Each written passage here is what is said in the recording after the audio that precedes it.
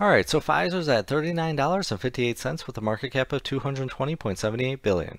So there's a lot of news going on right now, and it's in regards to the COVID vaccine patent. So Pfizer and Moderna and all them want to patent their vaccine, but the World Trade Organization is kind of urging the Biden administration to waive this vaccine.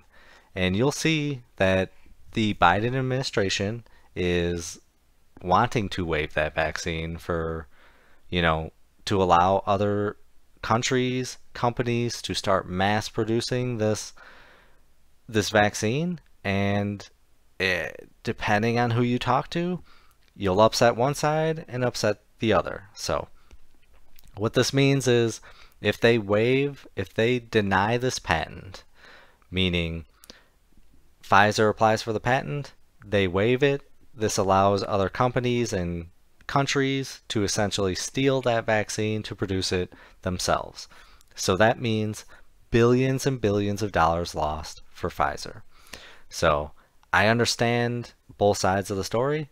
One side allows people to get the vaccine easier, and then the other side, from the investor standpoint, you lose out on the the gamble and risk that you took to invest in Pfizer because they knocked it out of the park and they were the first ones, and you're hoping to see the benefits of this vaccine, the sales.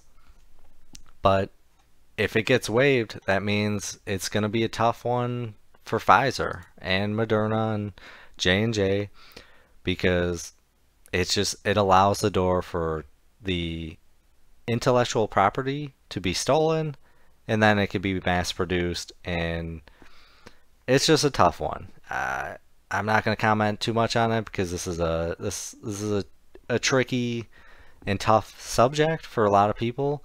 But just know that, hey, if that vaccine patent gets waived, we're probably going to go back down to the $36, $35 below range, back to where we were.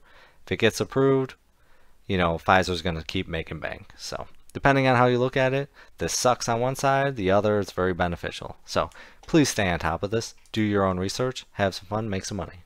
Video is not financial advice. Any statements made are my views and is for entertainment purposes only and should not be taken as financial advice. Do your own research before making any financial investments.